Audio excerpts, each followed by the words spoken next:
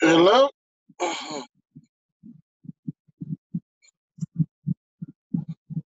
Yep. Matt, can you hear me? Yeah, for some reason the camera isn't showing me. No, no, no, no, no.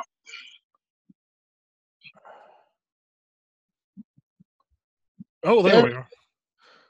Just as ugly in person. No, I'm just kidding. hey, man, that's a sweet handlebar mustache, though. Um, it is the second time I've ever had the handlebar mustache. The original, I was actually a NASA contractor, and one of the crazy things is I had to shave it to uh get respirator tested, which is funny as I never had to wear a respirator. And yeah, it was just as big then, and we had a funeral for it. Oh, my goodness. My goodness. Oh Lord! Hey everybody, I am joined here with a extra special guest, Mr. Quincy Johnson. I, uh, I among other people call him Cursed Fudd, and that is his handle at blah blah blah blah blah blah on Twitter, where you can find him. Yes, I get rubber gummed quite often, but um, yes, I'm going to tell you guys why it's special today, and I wanted to tell obviously Mr. Johnson the other reason why this is a special occasion. This is the Free Mat podcast first ever interview. Quite often we have, yeah. Um, I'm honored. Yes, I've actually been a guest before, but I've never done the interview, so this is wild to me. Um, oh Lord, um, I will give a little bit of a heads up, and then I'm gonna hit you with those questions, um, folks. I remember I remember you before you did the morning brew with Hunter Drew. I had run into you one other time before then. Uh, Actually, some of your jokes were hands down better than mine. Uh, uh, Folks, the thing that stuck out about our podcast, but basically getting the government out of your life, and there were a lot of other things like self improvement, living a better life.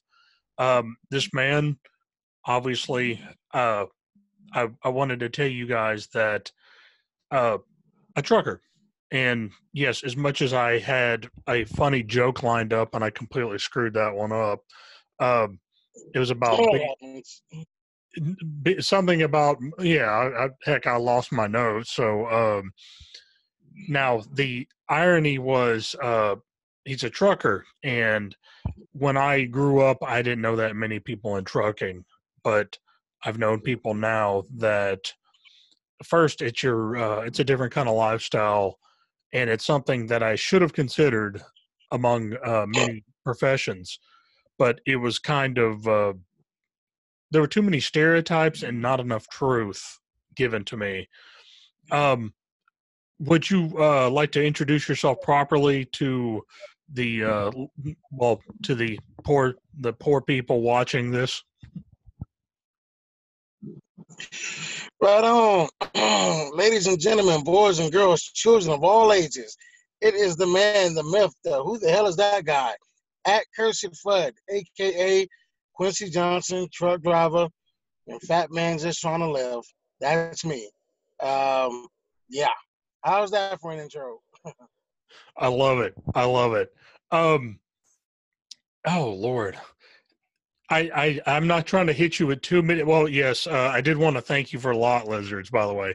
I did know about lot lizards. Okay. Right on. They're out there. Not. It's not as bad as it was in the old days, from what I hear, but they're still out there knocking on doors and interrupting our damn sleep. Is it So, you're feeling lonely or they need a meal? Which one of those? it's a little bit of both, man. Feeling lonely. I need the meal. Kind of use your radio. Kind of borrow some money. I'm like, man, go away. Go away. Like, I'm asleep. I'm tired. You look funny. Go away, variety of things. I was going to say, when does it stop being, can I borrow some money, and when you're paying for something? First of all, borrow means you're going to pay it back. We're probably never going to see each other again after today. So what do you mean borrow? Yeah, it's crazy, man. Like I said, I haven't seen too many of them. I've been out there 4.5 years. I think maybe, I'll say about maybe 4 or 5 times. So like I said, it's definitely not as bad as it was in the 60s, 70s, and 80s and whatnot. But they're still out there. Normally, the truck stops that have a lot of them, I tend not to park there. You know what I mean? That's why I don't see them as much, because I uh, either park on the side of the street or I park at a mom and pop truck stop in the middle of nowhere. Yeah, it's like most of your lot lizards are going to be in populated areas. Like LA, whole bunch of lot lizards. Uh, freaking Cairo, Illinois, not so much. I like it. It was, oh Lord. I think I had a discussion with, I know a guy drives for FedEx, and he's it's like I don't know if they call it a shuttle run. It's a dedicated route. And Yeah, that's it. Dedicated. and he's told me a couple of stories, and I know some guys actually in the chemical industry that work on the river.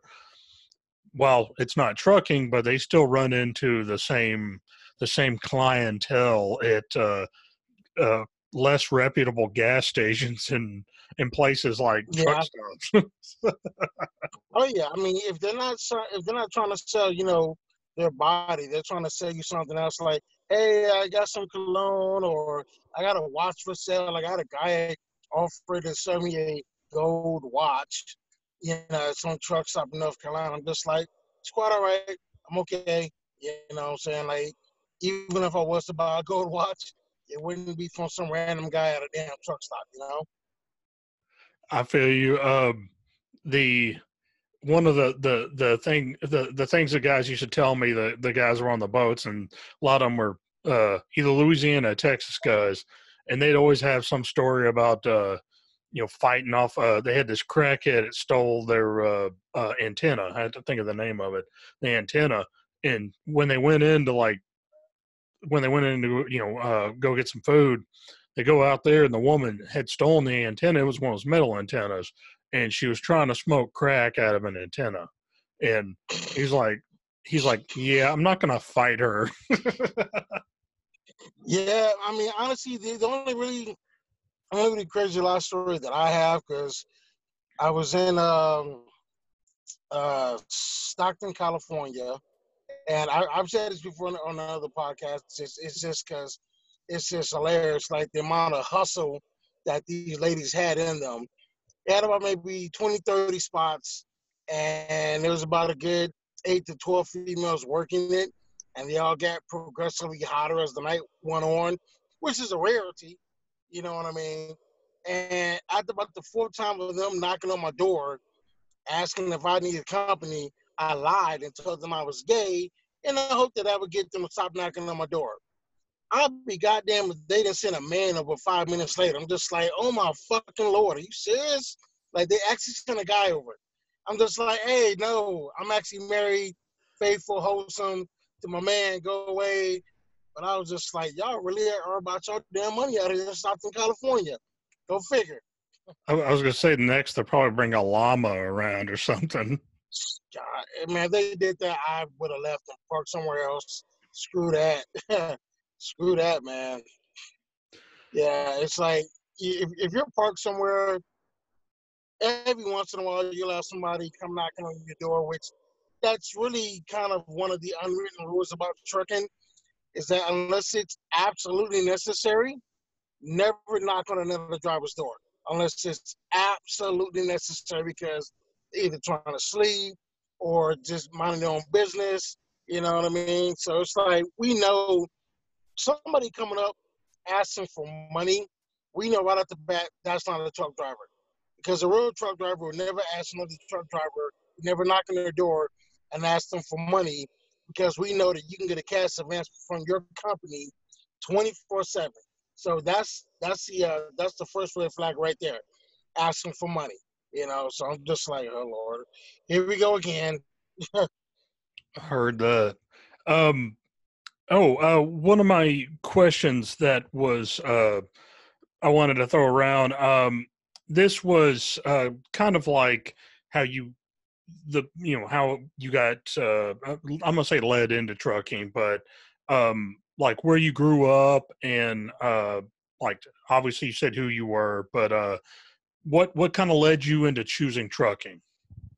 Okay, good question. Here's what happened. 4.5 years ago, I was stuck on stupid, wasting my. Is it okay if I curse real quick?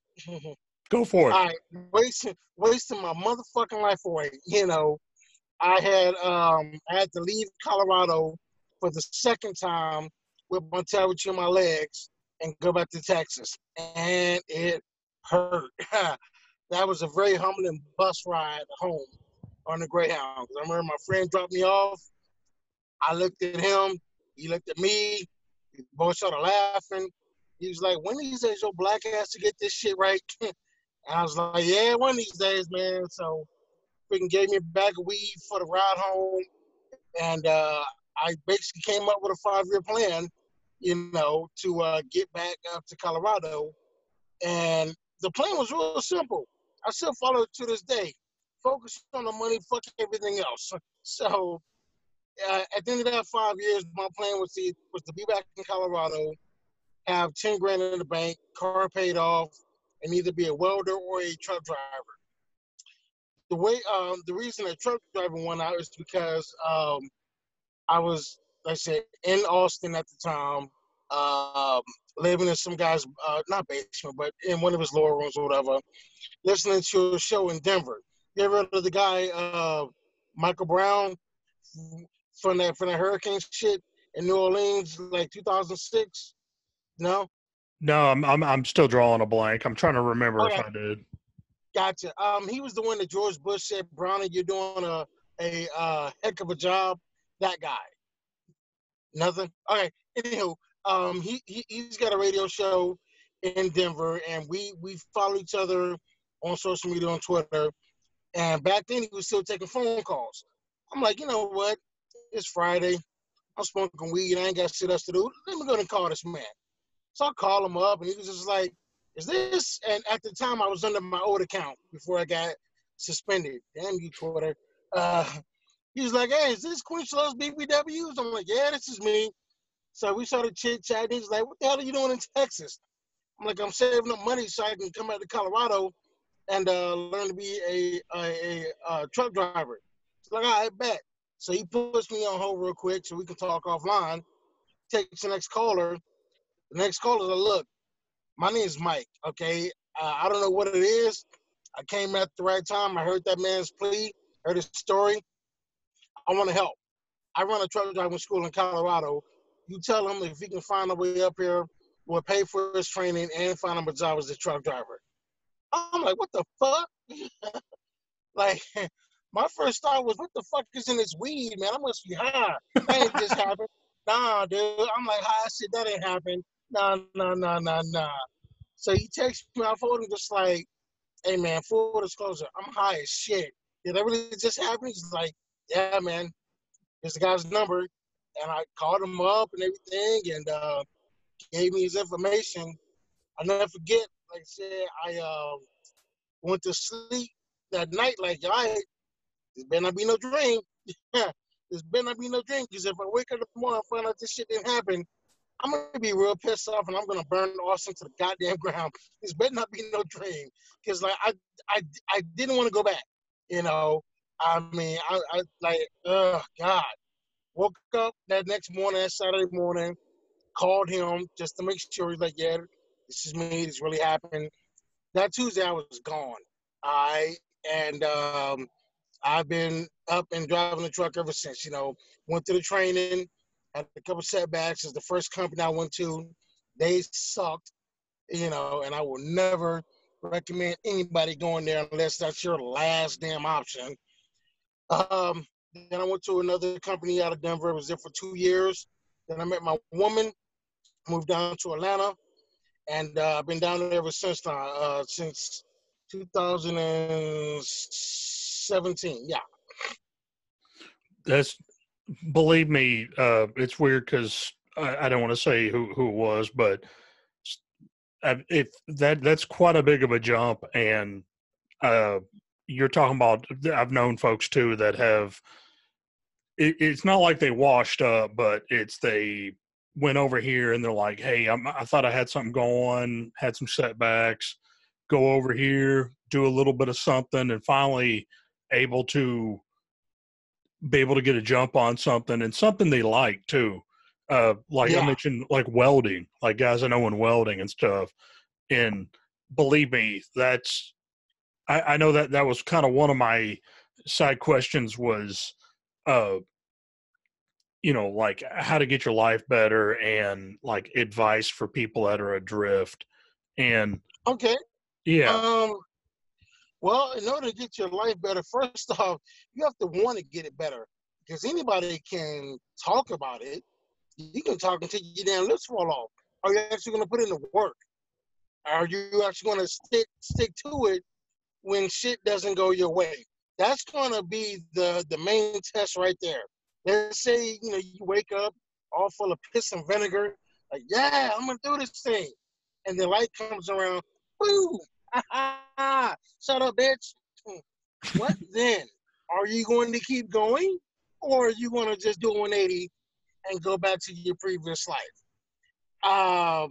That right there is going to determine whether you sink or swim. So once you got it in your mind, like you want to go, you want to do this, start and continue. Yeah, I had a couple of setbacks. I ain't gonna say what happened, but something happened, and it almost cost me my license.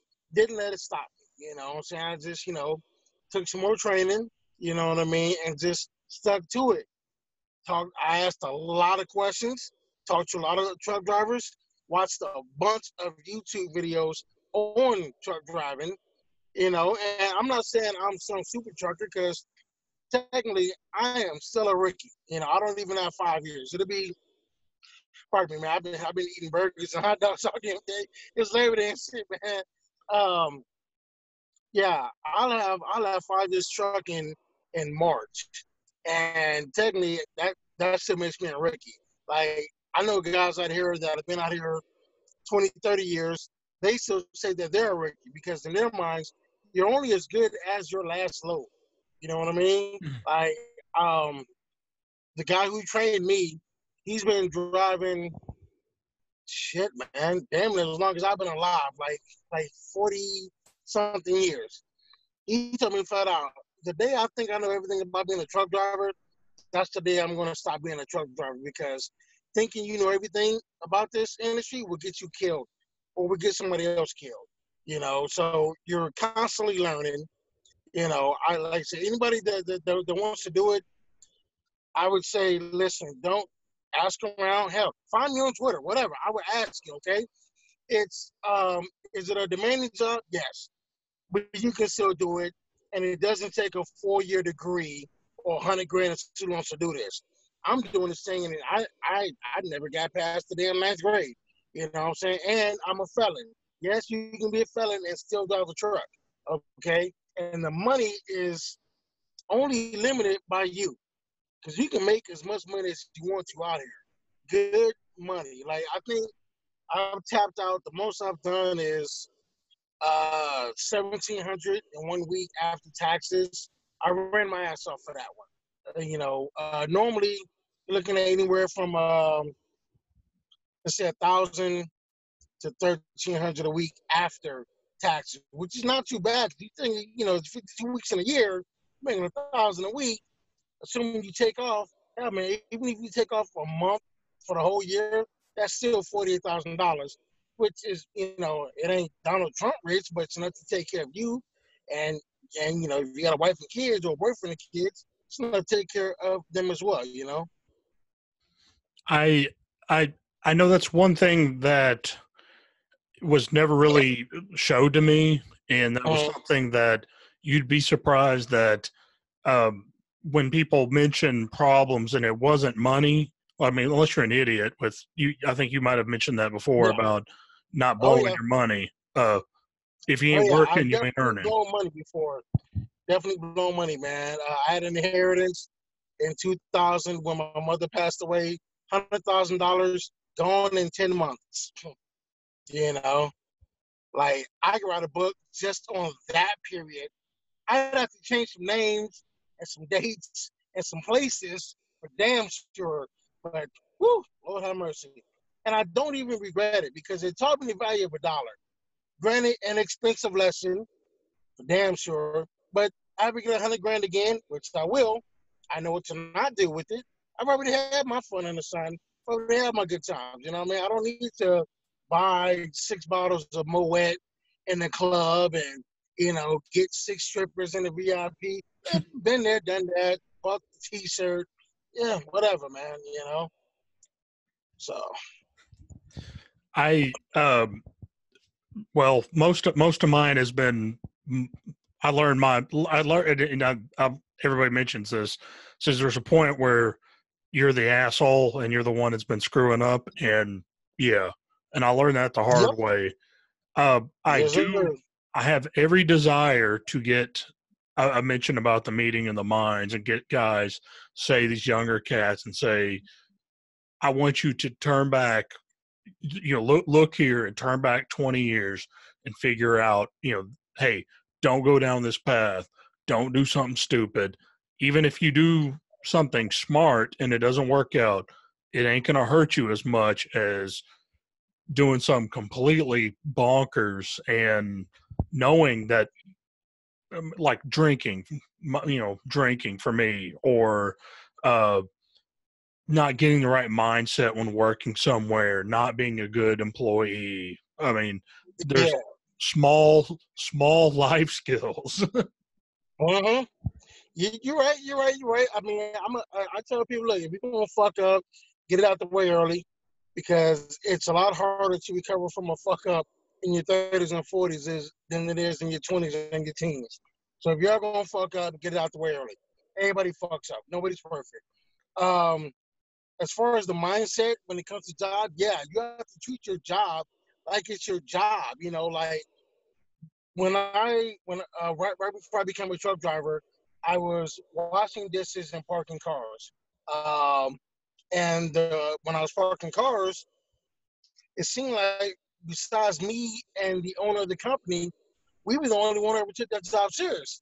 Because to everybody else, this is just their side job, and they had that mentality like, oh, this is my side job, man. I don't give a fuck what happened here, man. Because if I get fired here, I can get my main job. That's a horrible way to think, bro. It might be your side job, but it's still a job. Do you not want to take pride in your work? Like, are you serious? That would be like you having that mentality. Okay, this is my side job. I don't give a damn. The next day, you go out to eat at a restaurant, and the waiter who serves you is just like, "This is my side job. I don't care if the food comes out correctly. I don't care if you order the steak medium rare and we burn the fuck out of it, or we spit in your food. My side job. I don't care. I put my nuts in your lemonade, whatever. Like Which, by the way, I've seen that happen before. I used to wait tables. Don't mess with the waiters.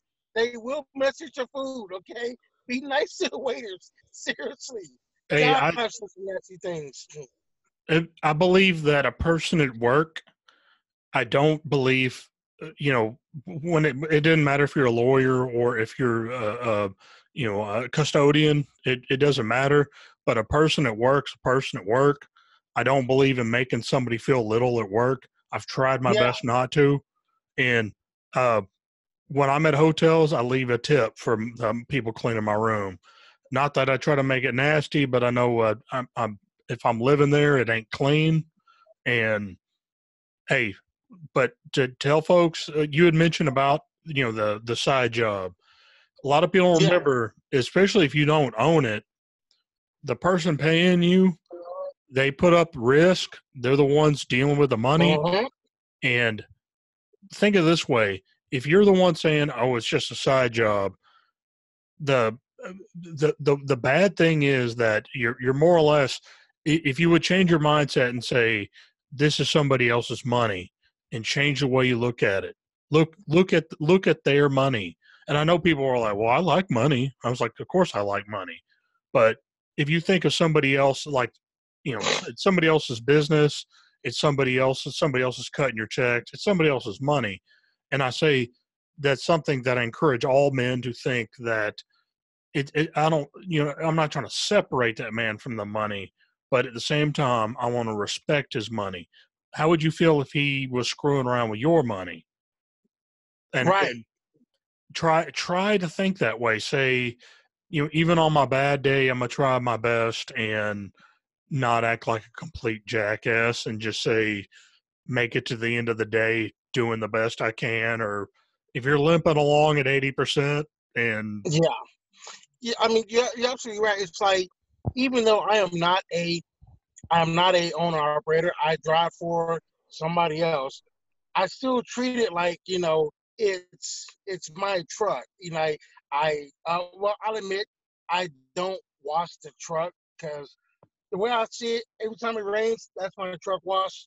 You know, that whole 30 to 45 minutes that it takes to wash the truck, I'm a hustler. That's 30 to 45 minutes I could be driving down the road, or getting to the next spot or whatever. Um, but as far as like keeping the inside of it clean, yeah, because I have to sleep there. If your inside of a truck smells like a damn bathroom, that's an issue. Or if you like F up the seats or the bed, like, okay, that's not your bed, but you still gotta sleep in it. Or if you like don't care about the condition of your truck.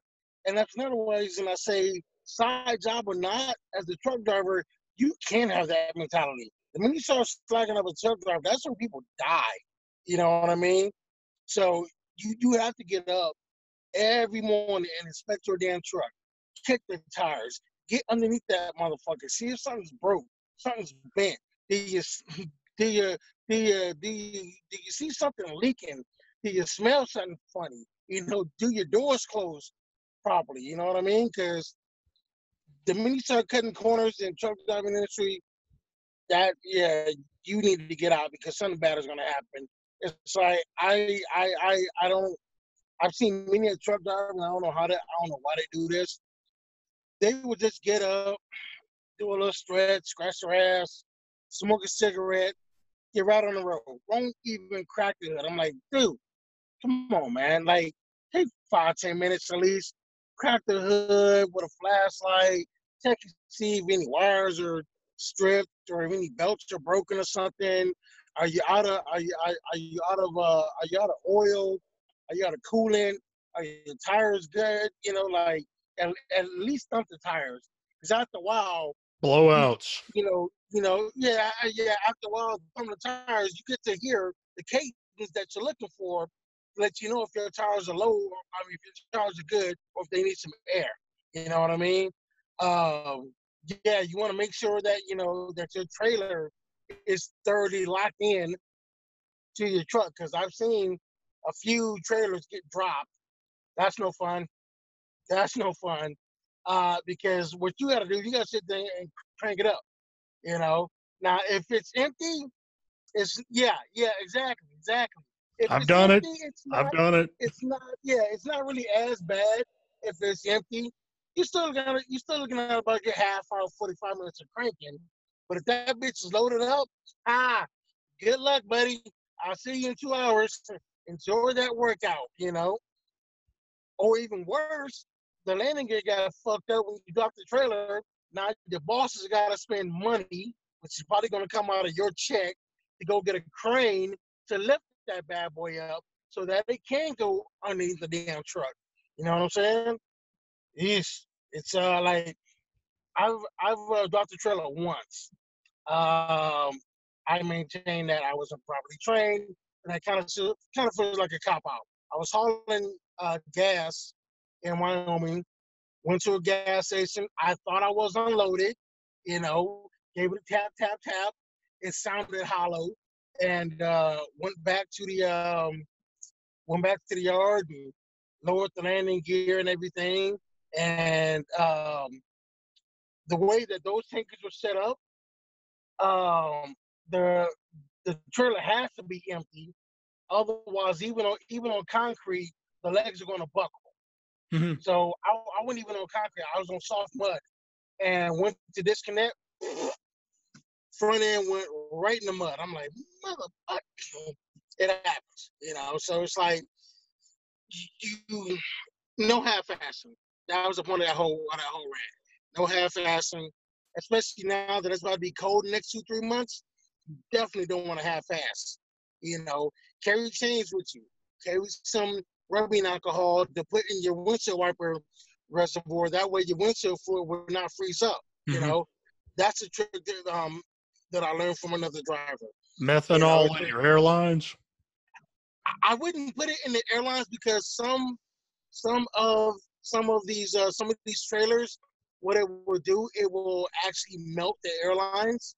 So I wouldn't. Yeah, exactly. So what I would do to make sure that your trailer brake lines don't freeze up is when you park for the night, just set your tractor brakes, your trailer brakes, leave them engaged so that there's air going through them.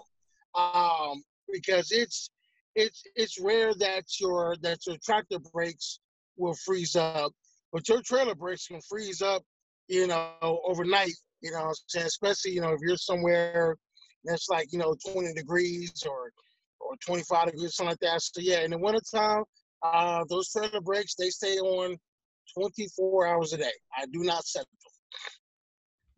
That's pretty wild. I know it sounds strange. I don't have the road experience like that. Goofed around, well, technically illegally, but we goofed around with cryogenic trailers and I don't know. These were like little bullet trailers. I don't know how to describe that. This is I know compressed what air you mean. trailers. Yeah. Yeah, you might have seen like the helium guys hauling them Uh-huh. around, but Yeah. Air maybe gas. a fourth of the size of that. Okay. Yeah, yeah, the fourth of the size of that, and that was for like a lab. And Uh-huh. I'd move them around in the yard, but I didn't because well, technically I didn't have a CDL. I wasn't supposed to be doing that. You can tell I don't do that Man, anymore. listen, it happens. I'm gonna say, look here, man. Now with those EODs, there's still a way to, cook your books, but God help you if you get caught, buddy. That's not gonna be fun. I had it happen once. Got shown mercy because she could have thrown the book at my ass and hit me up for about $10,000 worth of fines. Let me off with just a warning. But I also had to sit for 10 hours and I couldn't move until I got 2 tires fixed. But yeah, she could have threw the book at me. But I guess she was like I don't deal with this fucking paperwork. Just sit down for 10 hours to reset the clock and get the tires fixed and you can go.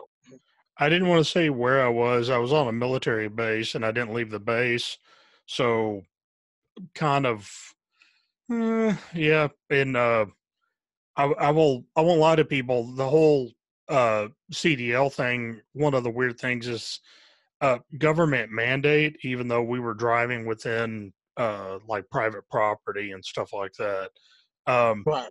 and that was kind of like my next question regarding like government involvement is and I could say for my standpoint that a CDL didn't make us any better drivers, but uh, where can the government, and you can answer is I would say you're my trucking authority. There's a magazine called that or something, but Oh yeah. where can the government make trucking better? Like what could they do for truckers? As far as the federal government, I would be I would say loosen up the ELD to where it isn't a consecutive 14 hours. It would be like the old paper logs where you have 14 hours in a 24-hour day. You know what I mean? Like when you was on paper logs, you had 24 hours to get your 14-hour clock in. Okay. Um, with the ELD, once you start up your clock, that's it. You have 14 hours from the time you hit on duty to do whatever it is you got to do.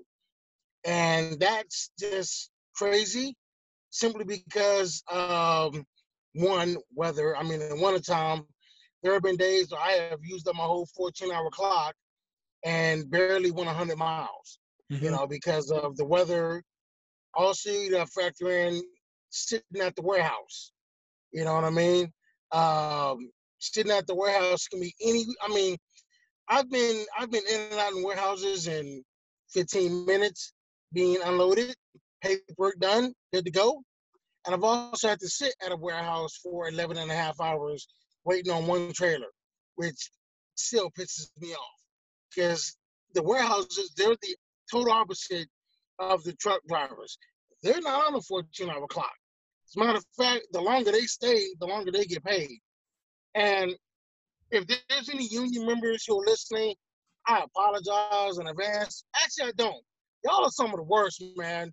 Okay, it seems to be most of the words I say at 2, 3, 4, 5, 6 hours. Most of them are like union warehouses that just take their sweet ass time. Looking at you, California. Good God Almighty! Like there's so many truck drivers that just refuse to even travel through that state, let alone get loads in California or take loads out there, because it's a total crap shoot. For one, the traffic. You know what I mean? If you get within 100 miles of LA, traffic, 100 miles within San Diego, traffic, San Francisco, fuck you, traffic. I mean, it's just bad. Now, once you get out in Northern California in the country or East California, around in the desert, there's not too much traffic. You may get some, like on the weekends, from people going to Vegas and all the broke sons of bitches coming back Sunday night from Vegas. But yeah, California, man. I mean, they've got so many whack laws in effect saying that no vehicle over 10,000 pounds can park on our streets from like say 10 o'clock at night to 6 in the morning. I know Portland in particular, I don't know why this rule is in effect in their industrial area where trucks are supposed to be at, but no truck over 7 foot high can park on the street anytime past 5 o'clock. I'm like, really, Portland? That's how we're gonna do this? All right, like you really gonna have two damn trucks? Actually, one damn truck stop in Portland, and if you ain't there by noon, screw you, because it fills up that damn quick. Like aside aside from the ELD, that's um that's really it. Now, as far as the state governments, I know that individual states have a lot of land on reserve. Why not graze some of that land and designated parking for truck drivers? Because honestly, that's like our biggest concern is finding a place to park this son of a bitch when our day is over. On the East Coast, God bless the men and women who drive on the Northeast on a daily basis, because whew, I've only been out there a few times, and I can tell you right now, in Virginia, Jersey, if you're not where you got to be by hell 5:30, you might as well go on over to Pennsylvania and try to get a spot there, because you're not gonna find a spot in VA. Damn sure not gonna find one in Jersey. I can tell you that right now. I drove a box truck through Virginia, and I'll tell you this much, even through that one little area that had all the truck stops. And I was like, it was in the evening, and obviously I didn't have to stop there, thank God. Um, Mm, oh Lord, yeah. And people would say that, oh yeah, that's truck country. But it's the weirdest damn thing in the world, because even with all the biggest damn truck stops in the world, there ain't no place to go. I was like, yeah, yeah. I'll admit, there's one truck stop in Racine, Virginia. Uh, I don't mind that truck stop. That's a big ass truck stop. it's got like 700 spots. You know what I mean? And even at like 10:30 at night, it might be on the last row, but you can find a parking spot there. You know what I mean? But that's like one of the rarities. Every other spot has like anywhere from 30 to 100 spots, and like I said, if you're not there by the time the sun goes down, good luck. Good luck. Like driving west of the Mississippi, I don't mind that because I can always find a spot, or I can make me a spot. You know what I'm saying? Like driving in Nevada on say I-15, I can either find a spot before Vegas or right after Vegas. And even if those truck stops are filled up, most of the off ramps, they got these big ass dirt lots. Pull off on the dirt lot and go sit there.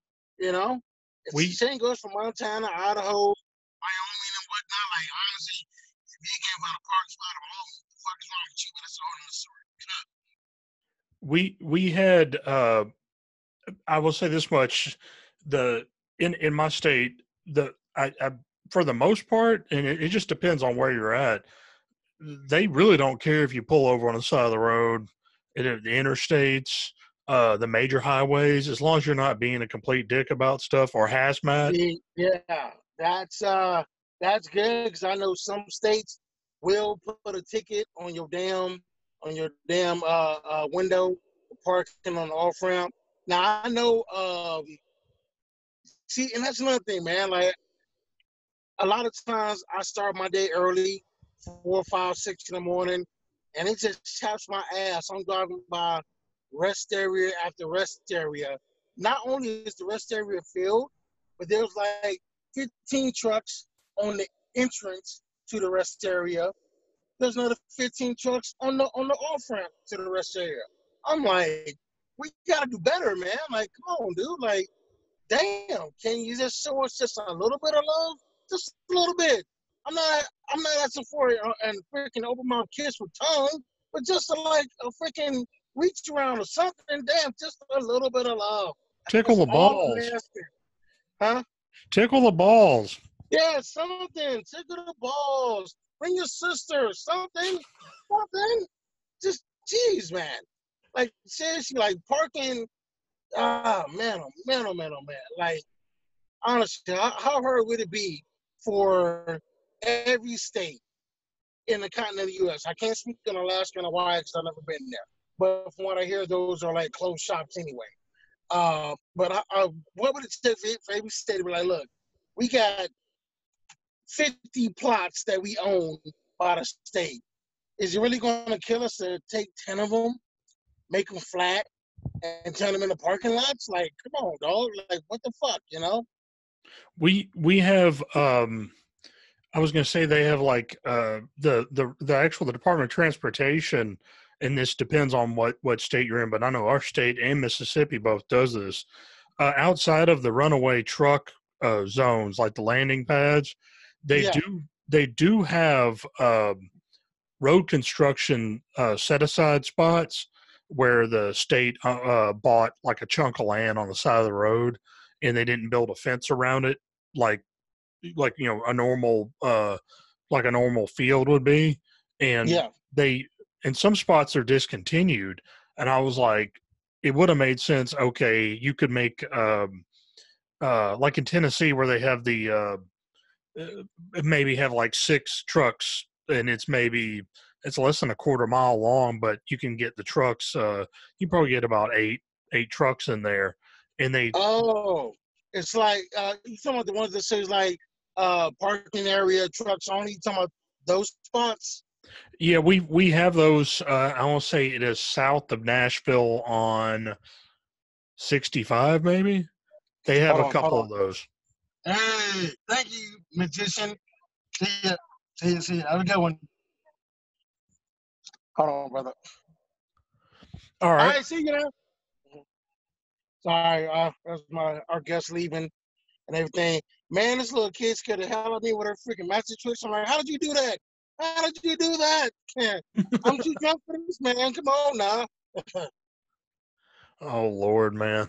Um, that was funny. Um, I did have one of my other questions, and it was kind of the same vein as government, trying to make trucking better.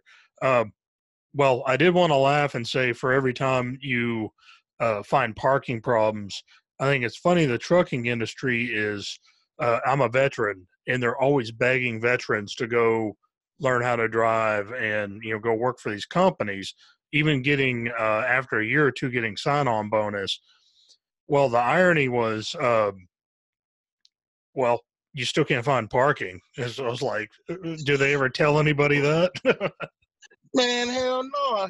If they did, nobody would be here to damn truck driver. And it's like I really, the libertarian in me can't really fault these truck stops like Love's and CA Petro or Pilot Flying J for having paid parking. I get it, man, but damn, do you have to have so many? Is what I'm saying. It's like you're already making money hand over fist on fuel and for marking up the prices on your stuff. Like a freaking bottle of Windex is like $6-7 at the truck stop, as opposed to $2 at say the grocery store. You know what I mean? So it's just like you're already getting money hand over fist. Now you just gotta hit us in the next one time and get that extra $8 from us. It's like there are 2 truck stops in Denver, and only 2. Okay, both of them over half. Both of them have 300 spots. Over half of those spots are paid parking. Like, come on, dude. Like, why? Denver is a big ass hub for freight and everything. You know what I'm saying? You know that it's kind of hard to find a spot to park. Like I said, I get it. You're a private business. You want to charge us for parking, okay? But you gotta be such an a-hole about it. Now, luckily, having worked in Denver, I've got a couple hideout spots where in industrial areas where it's nice and quiet. Nobody knows about it. And yes, I'm parked on the side of the street, but again, nice and quiet. Nobody knows about that area. You know what I mean? I did have a weird question. Go We for it. talk about government and you talk about obviously trucking. Do you think that if the government changed their zoning and building regulations, that it would be obviously there's more people that could compete with these folks and build more truck stops? Do you think that's something else the government might be able to do to try to fix that kind of problem? I mean, they could do it, but we all know the government doesn't like anybody else hands in their bowl. So no competition. So I don't think that they ever would do that. Could they do it? Yeah, they could. Will they do it? Nah, they won't, because that would be doing something smart. Government's not really known for doing smart things. I would like it. I would love to see it. You know what I'm saying? But I don't think that that's going to happen anytime soon. Um, I honestly, like the biggest thing they could do on a federal level is relax the EOD and make it so you can do your 14 hours in a full 24 hours. And then once your 14 hours are up in that 24 hours, yeah, cool. Sit for 10 hours. I got no problem doing that. But to have a continuous 14 hours, I mean, if that warehouse keeps you there 5 hours, you're fucked.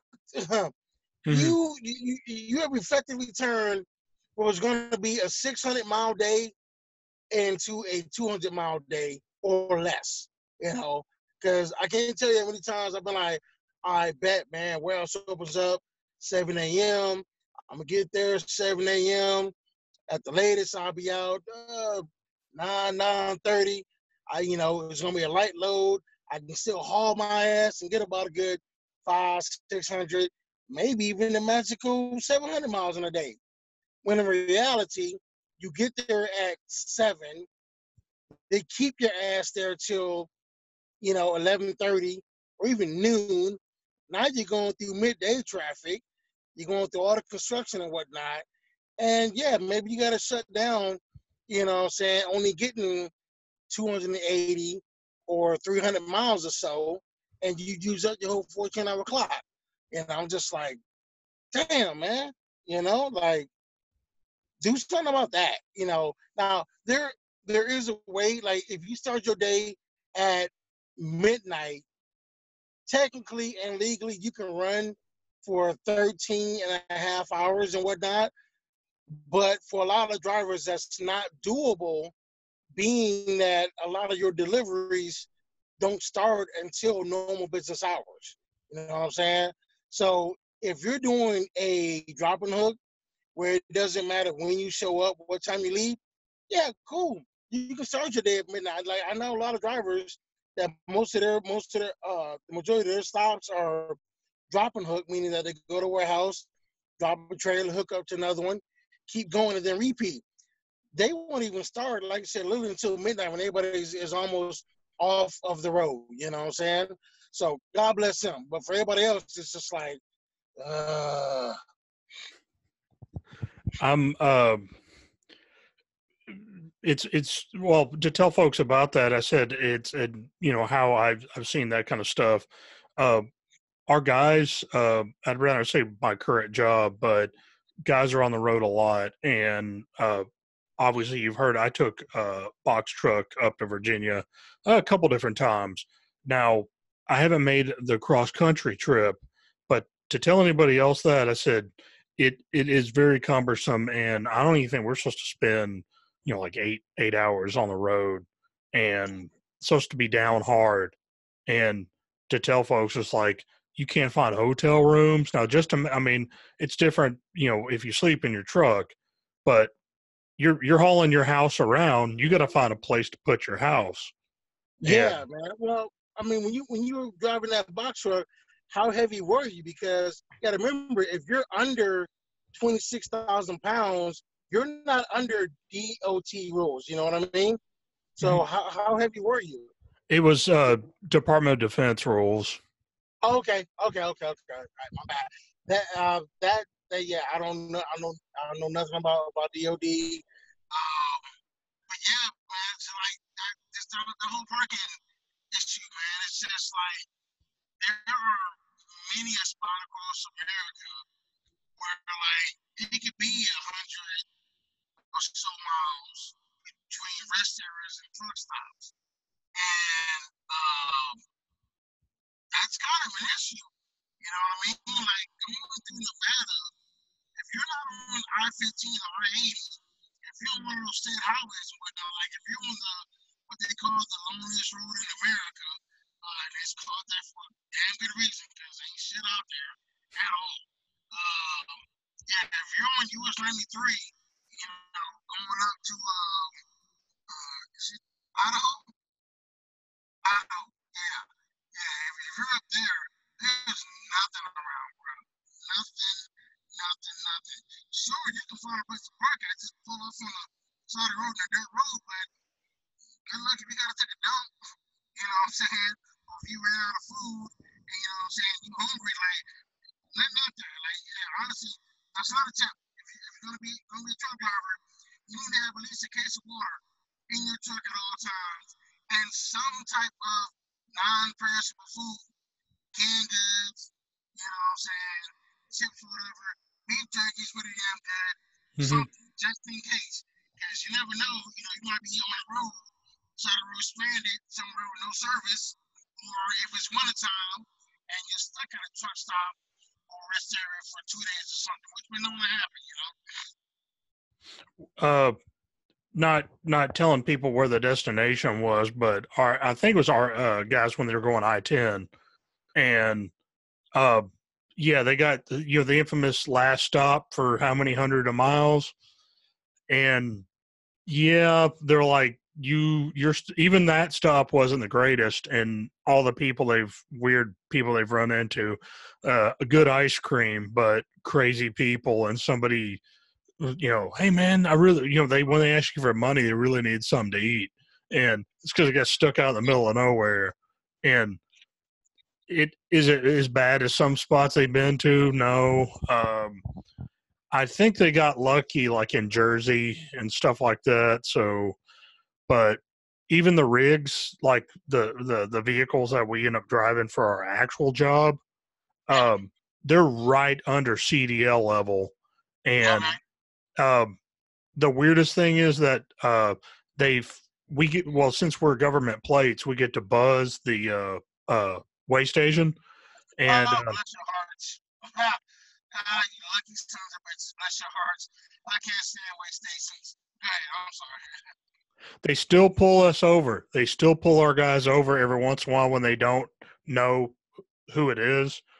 And I've never had that opportunity, but just imagine a guy that's going, probably too fast for that type of vehicle, and all of a sudden you got a guy in a Mustang, DOT, not a DOT, like the trooper, like a state trooper, just wow, and then the guy's like pulls him over, and all of a sudden he just stops. Like you think he's going to get irate, and he rolls. Our guys roll down the window. The guy goes, "I made a mistake, guys. Try to keep him safe." He literally didn't say anything because he looked at the plates and he goes, "Oh." Yeah, the government. Yeah. Yeah. Apparently, they actually look after their own, man. But when it comes to us, it's like every year, like mid June, there's 3 days that's called a DOT Blitz, where they will randomly pull drivers in for inspections. Anything from a level 1 to a level 3. All right. Level 3 inspection is just a simple, walk around the truck, check your lights. Level 1, bend over, spread your cheeks, and cough damn near. It's that damn intense. And I remember my first year, I made all these horror stories on a Sirius XM channel about, some guy spent 3 days in the county jail because he didn't want to help the trooper with the inspection because that would be a violation of Fifth Amendment rights. And they brought in the DOT officer who was just like, I'll be honest with you, if we want to find something wrong with your truck, we're going to find something wrong with your truck. I don't care if we just bought that motherfucker 20 minutes ago. I can find something wrong with them. Just like, oh my God, oh my God, oh my God. So it's just like, yeah, some of the way stations can be real iffy, you know what I mean? So my policy is when I do have to go to a way station and like come inside and smile on my face, you know what I'm saying?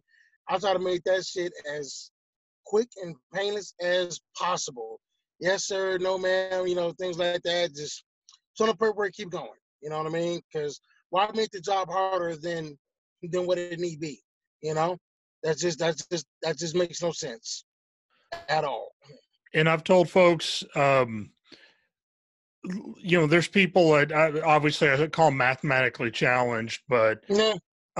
If you don't, not you, but if folks don't remember that the amount of stress and we've seen this lately about bridges, especially where I live, bridges and the condition of bridges, and you think, okay, what is another? I hate to joke and say what's another ton. Well, you fast forward and what happened in Minnesota, where that I was like, Yeah. there you go. I was like, here, hey, have at it, guys.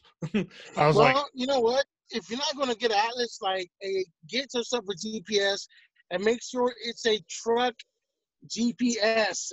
Because do not get a GPS for trucks and stick it in your damn Mack truck. No, you need a GPS for trucks, a Rand McNally, a Garmin, a TomTom, something like that. Something for trucks. Like literally go to a truck stop and buy a GPS from there. Because if you buy a car GPS and try to use it as a truck driver, you're so screwed. You're so screwed. And even then, get a regular laminated atlas just in case that GPS goes down. You know what I mean? mm-hmm. Like some trucks, the EOD will have the GPS already in it. Sometimes that GPS acts up, or sometimes the GPS can't recognize the address that you're trying to punch in. I've had that happen before, where I've had to get on my phone, get on Google Maps, get the address, and try to find an address close to where I'm going, and then try to figure it out from there. We had a guy and he wasn't a contractor. You could tell he had never dealt with, or he was really bad at dealing with military places. He got an address, was on the military base. Number one, he didn't even look anything like, or didn't look at where he was going. All right, he just says, "I got an address. Me go pick up." Shaking his Right paperwork. there, Mongo. All right, his GPS tells him to drive into. I don't remember the gate number, but it's a regular car gate, or it was at the time before they changed the road system, and it had Jersey barriers where you have to dodge them. Well, if you Oh know yeah. anything, that's cars. That's not. If anybody is smart enough to know about trying to drive a trailer through there, and he was just like, the trailer, the GPS says told me to drive here, and he got stuck trying to drive in it. Like, he wasn't, not even like using his brain, like, my truck won't fit there. He just tries Yeah. to drive in there. And you said GPS and you said the Atlas. It's like being prepared where you're going, knowing where you're going, or having an idea. Mm-hmm. Uh, Because there are sometimes, yeah, even a truck GPS will take you down not necessarily the wrong road, but the long road. Because I've been out there long enough where I would look at the GPS and be like, that's a bullshit route to go. That's gonna put me through traffic. I know a better way around there because I've been there before, and I will go that route. So yeah, while I do have a GPS, I don't have that be my end all be all. You know what I'm saying? I have an Atlas. I've got the Google phone, map, and everything. And if need be, I will call the shipper or the receiver directly and be like, "Hey, I need you to call me back so I know how the hell to get to your damn place." You know what I mean? uh, So it's like, yeah, go ahead. oh, I was gonna say exactly what you said about calling those folks. It Uh, and I know that's preparation, and we did the same thing, and try to get like tips. Like, I always ask people tips, and you're like, well, first, it makes them human beings, the people you're working with, even though they don't work for your company or work for you. I says, uh, run into folks from Alabama, all sorts of different places. But we had, what's the best way to describe this? He was a uh, transplant up in Virginia, and he would even say, give us tips. And I was like, well, hey, can what's the best way at this time frame to get out of here? And he'd tell us, and like, oh, well, don't ever think about hitting a right at 7 o'clock in the morning over there. And yeah, or hey, the sweet spot's at 10, and you can pull in the GSA facility, and there's a good chance they're going to drop you off in this window. And one time, well, the folks didn't quite get their stuff together, but I'm not hating on them. They're decent people. But uh, what you mentioned about knowledge, like local knowledge, and obviously looking at and looking and trying to figure out where roads go with each other, um, uh-huh. it will save you.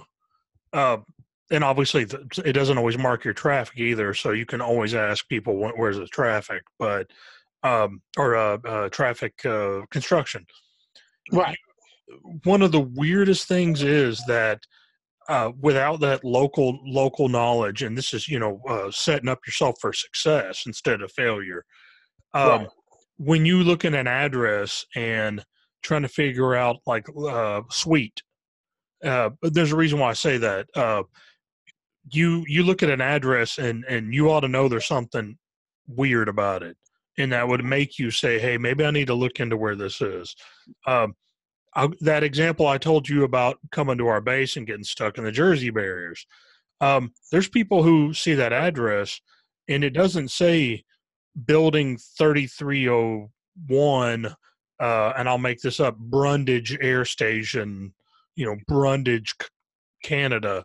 It might just say 1234, I would just say Communications Road, uh, Huntsville, Texas, and people will show up and they're dumbfounded.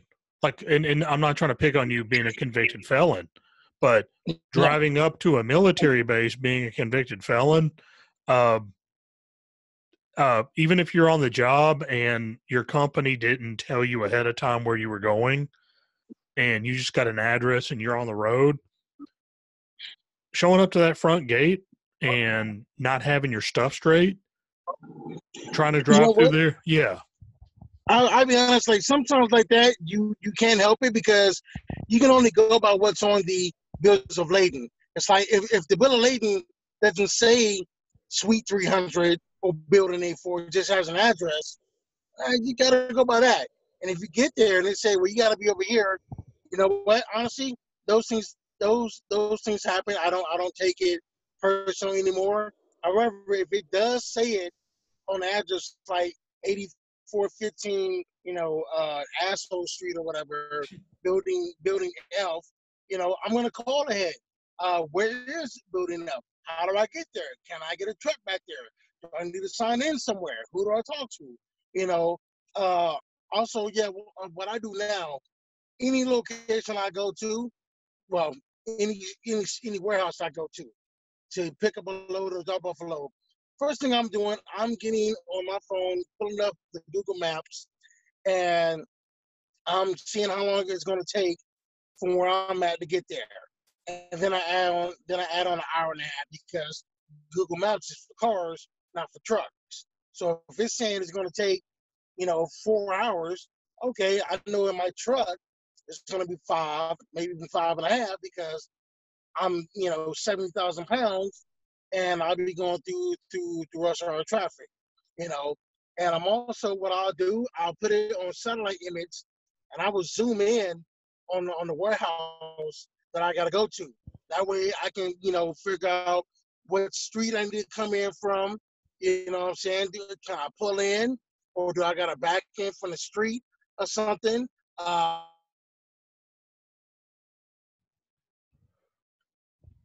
Are you still there? I think we're froze up a little bit. And it's gonna be a bitch to get out. Oh, see you.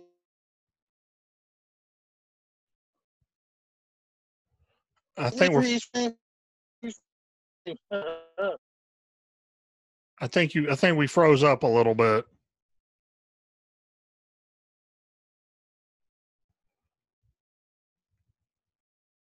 I'm not sure if that's my end or your end.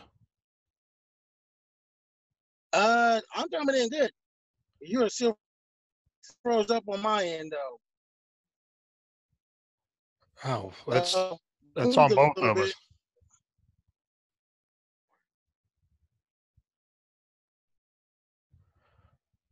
Oh, that just cut us out. Oh Lord, that cut us out. Hey folks, we've had a little technical difficulty. I'm hoping I got him back because I did not. Yeah, There we are. there he is. Um, yeah, I'm a little fresh to recording on Zoom. I usually don't have technical difficulties, but usually I'm not. Yeah. Hey, welcome to trucking. Shit happens.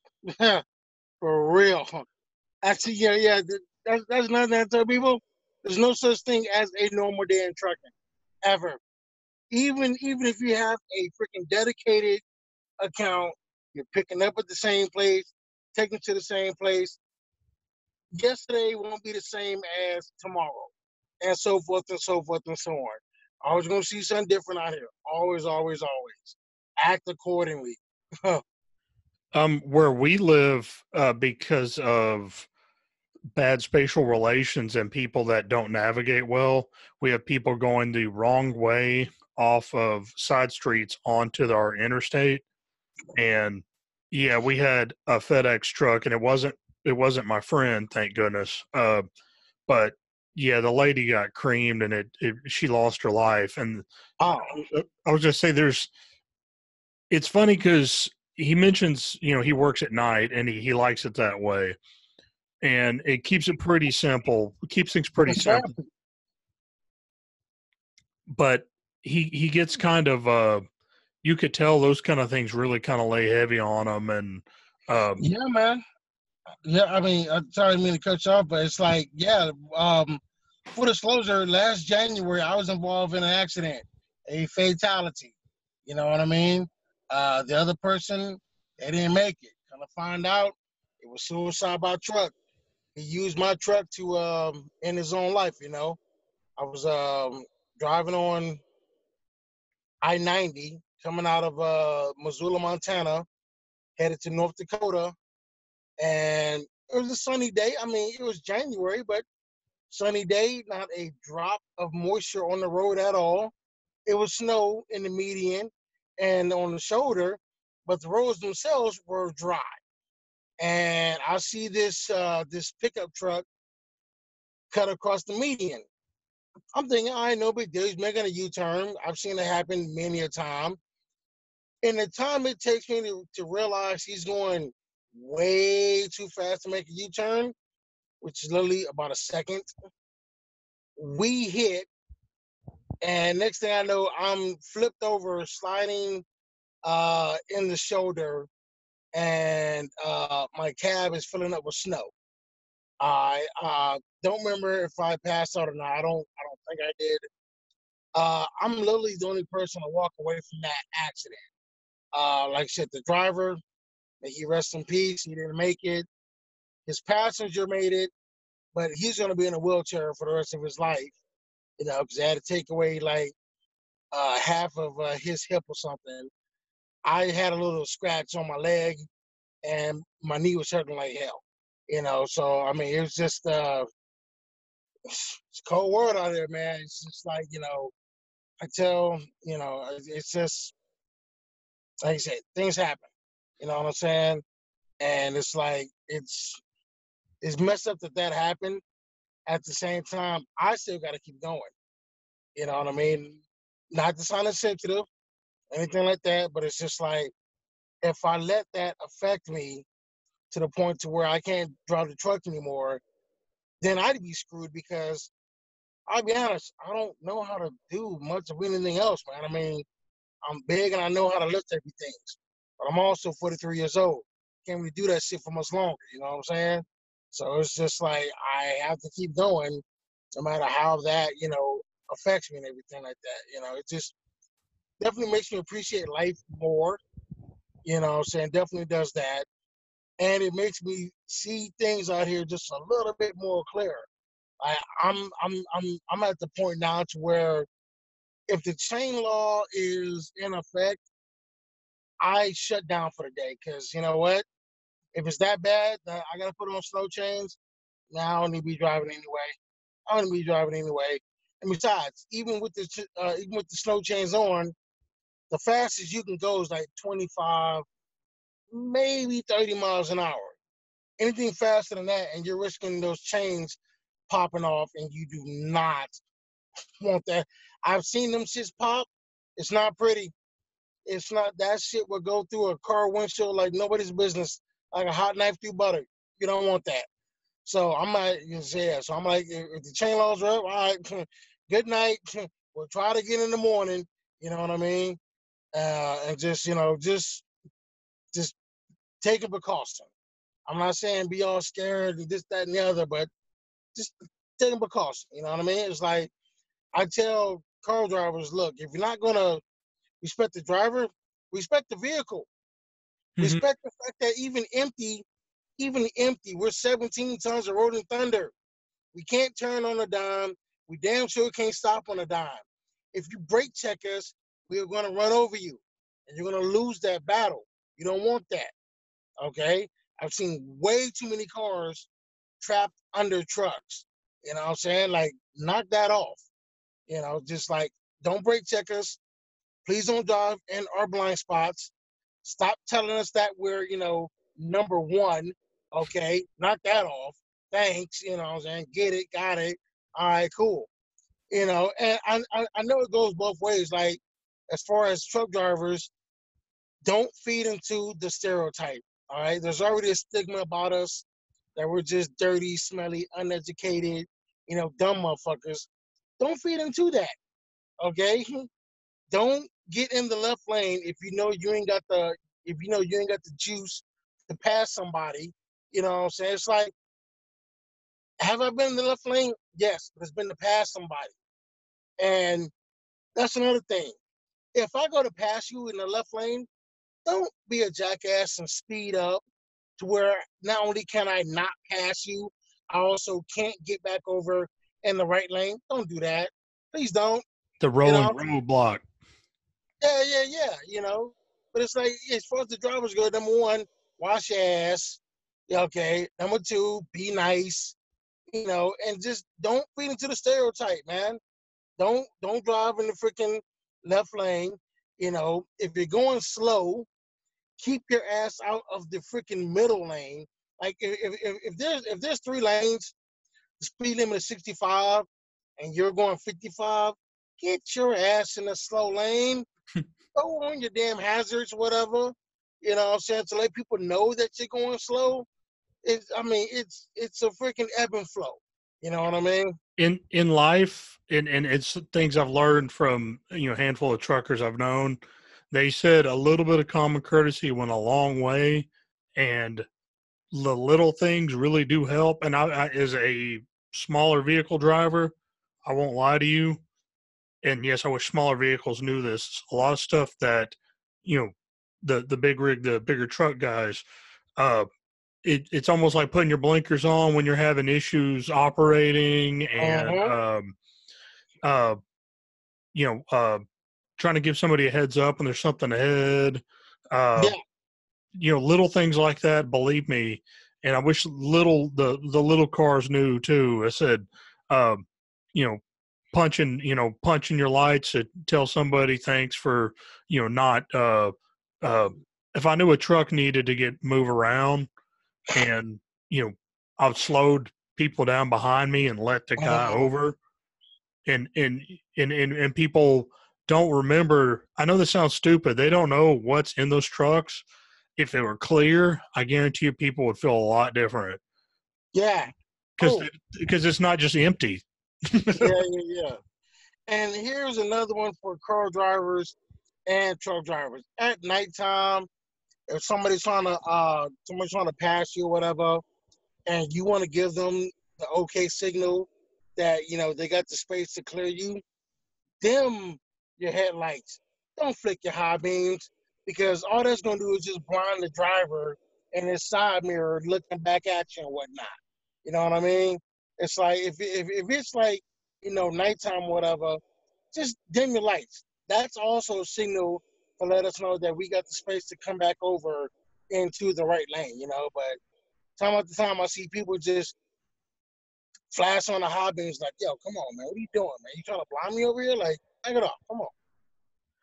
I it I was just say that all the stuff I've learned from obviously you and then other truckers, things that go into real into real life with men. That's something that uh, if you could think of one thing that we haven't covered that you could say you've learned, I guess, from the trucking world that could bleed over to your life of being a man, what would it be? Something from trucking that can bleed over into being a man. All right. At the at the end of your shift, or at the end of the day, we're really not as different as people would make us out to be, especially as the media would make us out to be. You know what I'm saying? It's just like um, I've met people from all walks of life in this industry. We're we're really no different.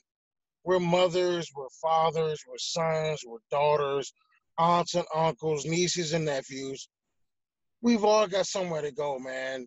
Can we all just get there safely in one piece? Can we all just arrive at the place we want to, the same condition that we left the place that we left? Is that really so hard? I mean, is it really worth putting your life on the line for that 2 or 3 minutes you may gain by cutting somebody off? And I'm talking about car on car, car on truck, truck on truck, truck on car. Is it really worth it to jeopardize your life like that? Just, be nice. That's it. Be nice. Because, again, we really are all the same, man, for real. Um, I think it's pretty deep. I won't lie to you. I said that was a little off my plan, my cuff, but that's the two things I mentioned about people being responsible for the life and people. Um, I, I I like the term self governing, and I know we mentioned about libertarianism. I honestly, as much as I try to avoid the grandstanding and a lot of the fluff that many of our libertarian brothers seem to throw around, but it starts with you. It starts with us. Starts how you live your life, and on the lowest level possible, what can you do in your lives? And I know that we're men, and I always say a man who doesn't want to live his own life and is always asking somebody else to do, not use an entity like the government to have a government doing something for them. I said you start to lose your, I don't want to say autonomy, but you lose your uh, there's a You lose your spirit. manhood. Yeah. I mean, for me, it comes on a personal responsibility, self ownership of your own self. It's like, do you control your own life, or is somebody else pulling the strings? If you don't take control of your life, somebody else will, and that shit ain't gonna be pretty, bruh. Okay. I've been in a situation where I didn't control my own life. Well, how'd you do that? When I was in jail, motherfucker. You're in jail. You're not in control of your own life. Somebody else is telling you when to wake up, when to go to bed, when to eat, when to shower, when to take a dump, when to go outside, when to come inside, when to talk, when to shut the fuck up. You don't want that. You really don't want that at all. And that can even happen out here in the free world if you fuck up, and you got to go couch surfing like I did. Again, you're under somebody else's rule. You don't want that for yourself. You know what I'm saying? You have to take personal responsibility. You have to be accountable for your actions. I don't rock with people that blame other people for situations that they put themselves in. Because there's always a choice. Now, that choice may be between a freaking kick in the nuts and a slap in the face. It's still a choice. You got to make that. Because again, you don't want somebody else to make that choice for you, because they might choose both of them shits for you. You know what I'm saying? For real. It's funny, all that stuff you mentioned about somebody telling you when to eat and when to sleep and when to, crap, when to shower, a lot of those things. And I always, uh, as much as I want people to laugh about it, being in the military for a large part, that some of it was like that. And I would tell folks, it says, it makes you think, if you're a smart man, and obviously I think you're a smart man, but any other man, you would stop to think after experiencing something like that. I said, what what can I be doing in my own life? I was like, why would I give over that element of anything to my life? I mean, to somebody else, to an entity, to a government, to anybody. And I don't mean, you know, going to the hospital. That's a good and a service. I actually pay for a good and a service. I Right. pay, all sorts of things that I pay for, but you'd be surprised, uh, being in the military. Yeah, I know you got paid, and insert humor. I was like, it's like prison, but you get paid. I've Right. I heard that joke before. I know it's a bad one. I mean, I get it. I mean, I'm not going to sit here and like rag on the military. You know what I'm saying? Like, I do have respect for the veterans, but I do get your point. It's kind of like you do lose a certain part of your individuality when you join the military, because it's not about you, it's about the team. And uh, I get that. I would counter that you're giving up a fraction of your individuality in service to your nation, which I get that. I'll be honest with you, I actually went to basic, didn't have the discipline to make it, and they kindly asked me to leave. I was at Fort Sill, and Oklahoma. Yeah. yep, Fort Sizzle, as we called it back then. Yeah, Fort Sizzle. Um, but yeah, I mean, the military life was not for me. I would also say that it's never too late to unfuck yourself. Never that. Okay, I'm 43. I didn't get my shit together till 5 years ago. All right, seriously. So don't sit there at 24, 25 and think to yourself, "Oh man, my life is over." No, it ain't. No, it ain't. No, it ain't. You still have a bunch of time to get your shit together. You really do. Okay. I'm gonna take a quote from a good guy known named Wes Watson on YouTube. This is not a rehearsal. This is a live drill, people. This is not a rehearsal. You only have one damn life. You might as well do what the hell you can to the best of your ability. Okay. This is not a rehearsal. You are your greatest assignment. What are you gonna do with that? What are you gonna do with that? Are you gonna sit here and blame anybody else for your problems and whatnot, or are you gonna get busy, hunker down, and run this shit? Choose wisely. And one of the ironic pieces of what you said, I I I wasn't good at the military either, and you're gonna laugh. 4 years an honorable discharge, and I made E5, and I still wasn't good at it. And you learn, like, it gives you learning opportunity. Even people I've known, the smart ones, the people that were wise, at least, you can be wise and not be smart. But Mm-hmm. the wise people learned from it and said, you know, okay, that wasn't for me. Let's roll.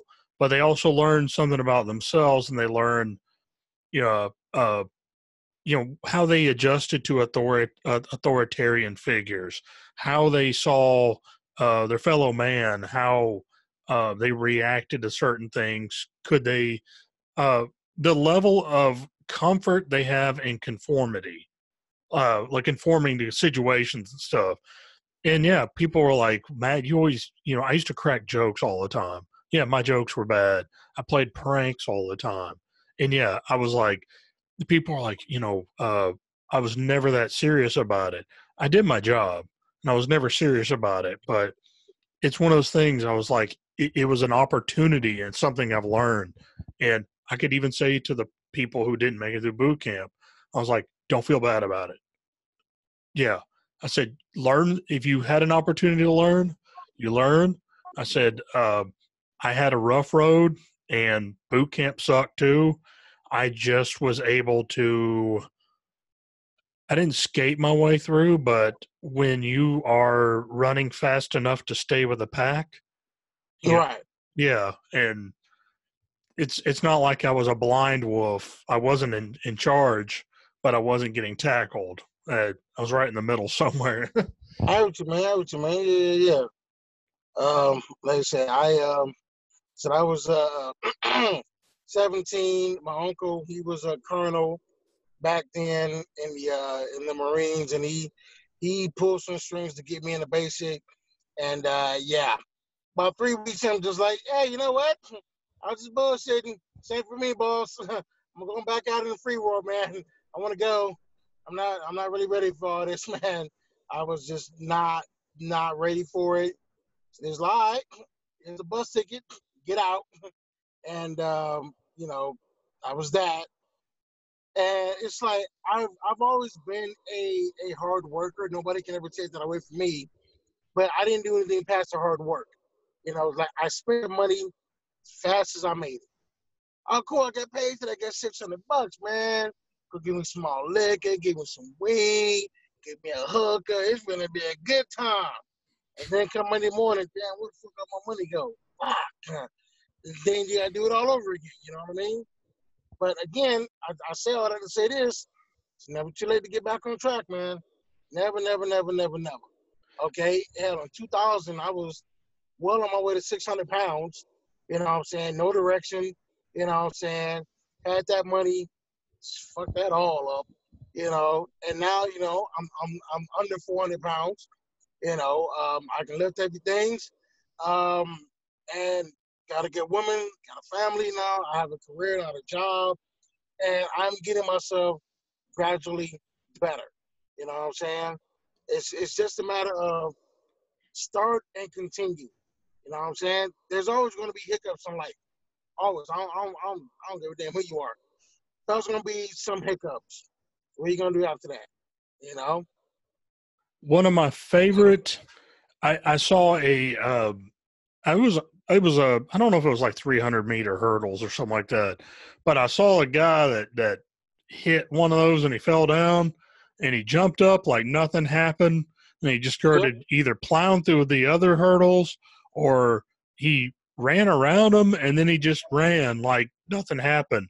And, and yeah, it was weird because I stopped and I was like, I kind of understand where he's going. And I made that mistake in my life of not plowing through hurdles myself.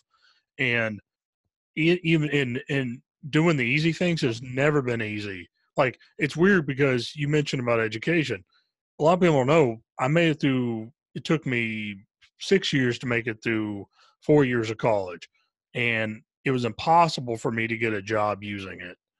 And, but through not me calling people, but I found other jobs. I was able to find a lot of little experience I've had. I've had a lot of crazy jobs. And Same here. I mean, I worked at a chemical plant and I helped firefight, um, unloaded barges on the river. At least I wasn't on the barge, but run the crane, run this. I told you about my current position. I'm supposed to be traveling overseas, but it didn't quite happen because of minor setbacks. But the weirdest thing is that guy inspired me to say, "Hey, just pick yourself up." And you know what? I said, Yep. if you would have gave that guy another like 3 miles, there's a good chance he probably would have beat those. I always joke and say he could have beat Michael Johnson. Give him Right. 3 miles. Yeah, man. I mean, it's just, everybody's going to have a hiccup. What are you going to do past that? It's like, it's like that quote from Mike Tyson. Everybody has a plan till they get punched in the mouth. You know what I'm saying? It's like, what are you going to do then? Oh, you got the plan. Bam! Just punch you in your mouth. Now what are you going to do? After your plan, now what? You know? It's like I was telling my girl a few days ago, chaos brings out one's true self. Because in that moment of, oh my God, oh my God, oh my God, what am I gonna do? You're gonna find out who the fuck you are in that moment. Are you gonna rise to the occasion, or are you gonna do something else? You know what I'm saying? I'm not saying that has to be chaos 24/7, because if that happened, chaos becomes the new normal. Then you're gonna have to find something else to test yourself. You know what I'm saying? But every once in a while, you need that, you know what I'm saying, to find out, okay, this happened. The fuck am I gonna do about it? That's a lesson I learned when I was doing security in concerts and clubs. 'Cause every once in a while, shit would jump the fuck off, and it's just okay. Your security, you have to jump in this. What are you gonna do? You know what I mean? It's yeah, man. I definitely gathered some thick skin and a nice case of don't give a fuck itis from working that job, you know. And it's yeah, man. It's just you have to take care of you, man. You really, I really can't put it no other way. It all comes back to personal responsibility. You are in control of you. You have to run your life. And that was the message that my battery is about to die. So we've been, oh man, hour and 41 minutes. Listen, Yep. brother, it's been real. It's been fun. I need to go back in, kiss my girl, charge up this phone. Anybody that wants to holler at me at Cursed Fudd, and that's Fudd with 2 D's for a double dose of this knowledge. Okay? And y'all have a good time. Thank you for having me on your podcast, brother.